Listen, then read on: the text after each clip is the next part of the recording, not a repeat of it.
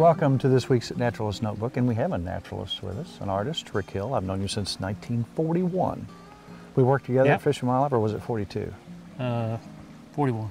That's what I thought. Yeah.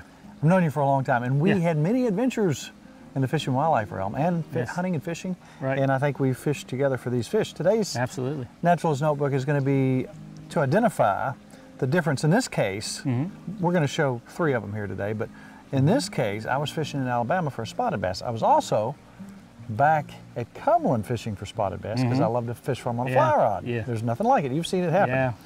Okay, so what does this have to do with the country kitchen and food and preparing food in the kitchen? Because I like to eat spotted they're delicious. bass. Right. Love to eat spotted bass. Right. What's the difference? There's a whole lot of comparisons going on here.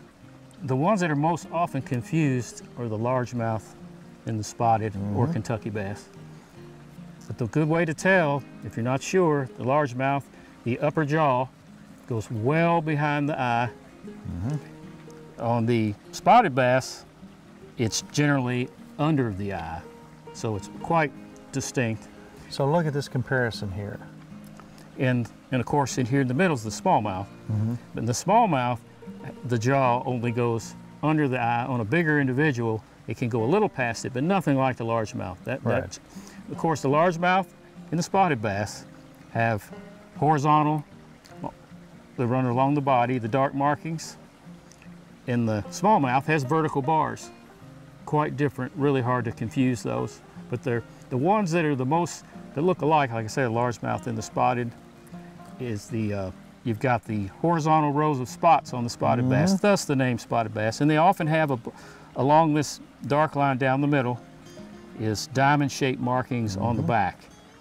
And the largemouth has fainter markings, just the dark usually along the center of the body, except on real young bass. Sometimes those markings aren't as distinct. Right.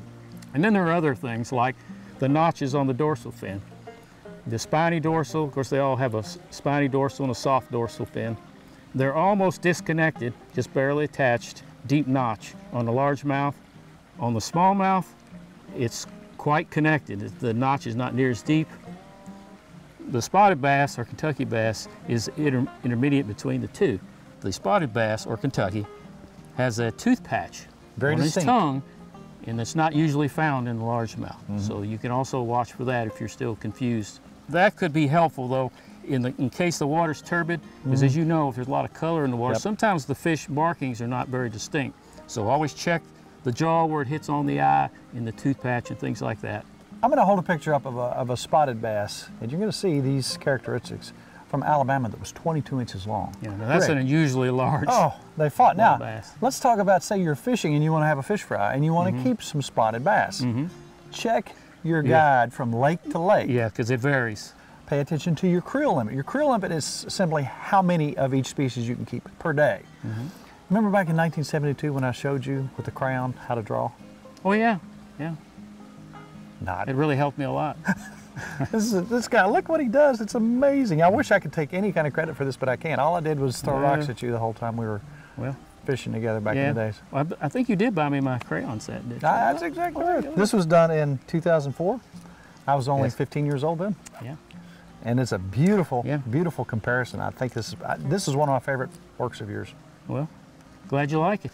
Thanks for being on this week's Naturalist Notebook and clearing things up for us. Enjoyed it. Thank you, Rick. All right.